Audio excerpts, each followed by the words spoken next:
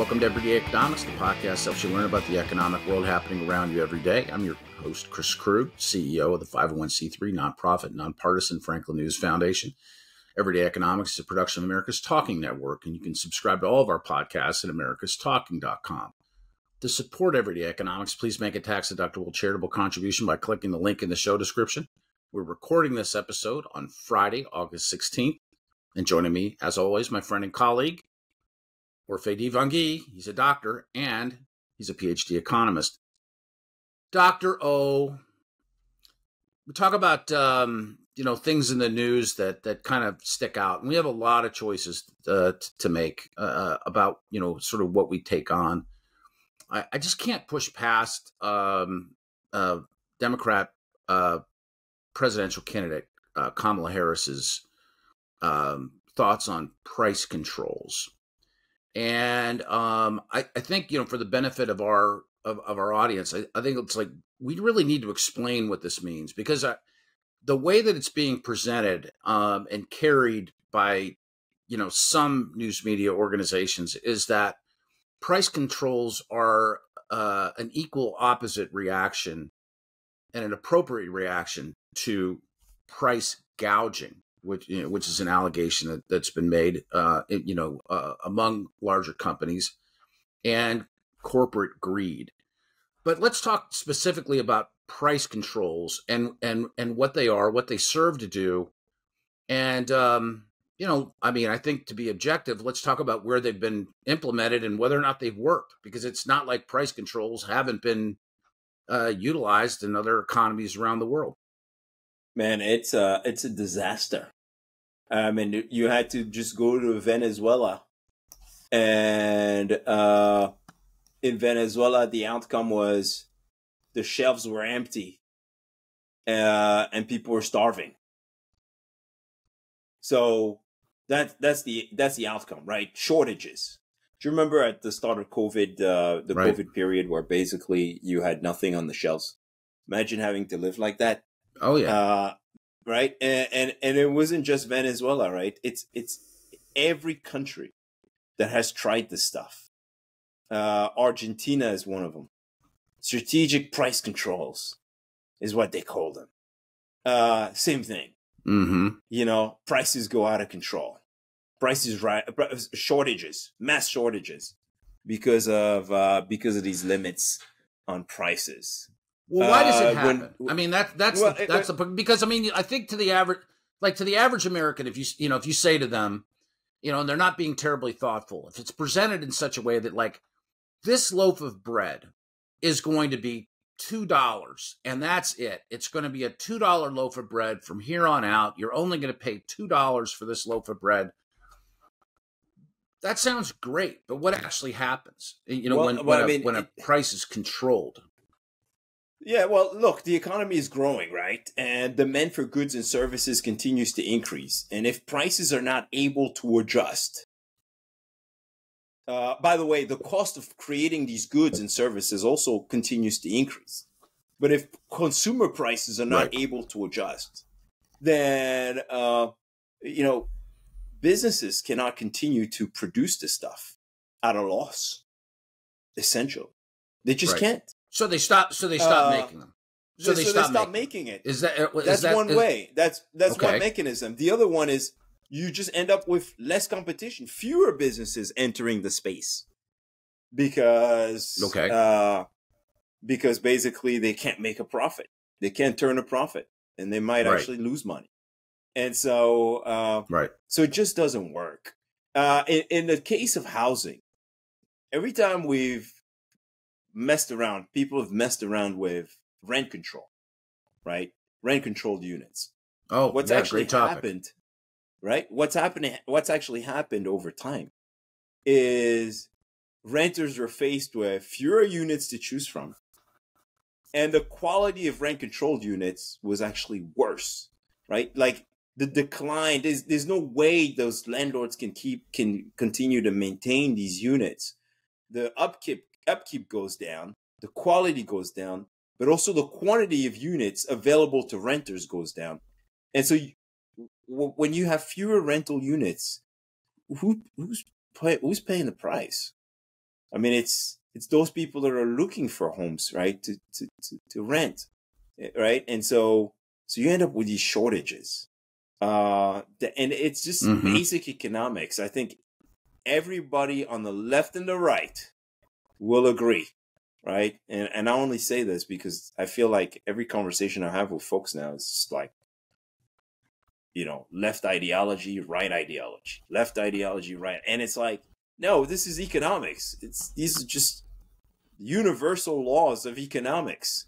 They don't care what political party you support, right? And so whether it's, oh, by the way, price controls, we could talk about tariffs and subsidies and taxes in the same vein. It's all the same. These measures that distort markets end up costing us more in the long run. And so yeah, those are my thoughts on this. Tariffs on foreign or on goods. What do you think they're going to do, right? You enjoy this wonderful thing called the iPhone, a computer in my pocket, right? And it's expensive, but it's kind of cheap enough given how much stuff I can do with it, right? I can work from home. I could stay in bed. I can record this podcast on my iPhone. I mean, it's amazing, right? Right. Now, can you imagine if the price of everything that goes into the iPhone goes up, and then the government says, Apple, you can no longer charge whatever you're charging, and you cannot raise your prices either. Well, you know what Apple's going to do? They're going to say, well, it's not worth it for us anymore. We can't do it. We can't pay our employees. We can't produce more iPhones. So like what's the point? And so the quantity of iPhones goes down, and then you end up with more people wanting an iPhone than there are iPhones available. And so it has the unintended consequence of resulting in mass shortages everywhere.